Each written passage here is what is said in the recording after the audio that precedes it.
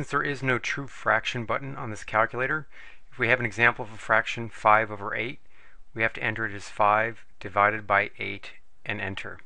So the decimal equivalent of 5/8 is 0.625. Now most of you want to know how to convert anything to a fraction, so here's 3 ways.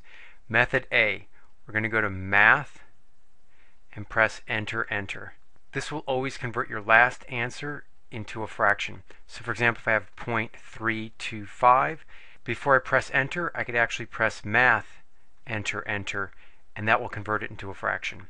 Now, Method B. This is supposed to be a shortcut, but it's actually longer than Method A. You can have your number, let's say 0.325 again, and then we can press alpha and then y equals for the F1, and then 4 for fraction to decimal, and enter. So a little longer than Method A.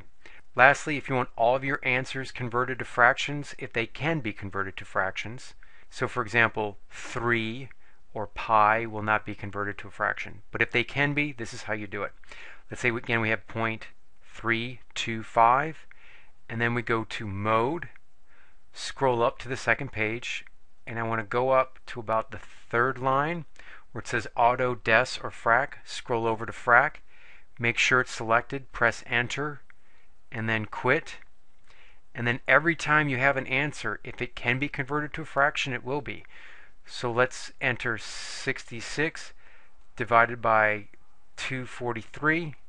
However, it may be a nuisance, so I recommend Method A, just pressing Math, Enter, Enter for every answer you want rendered as a fraction.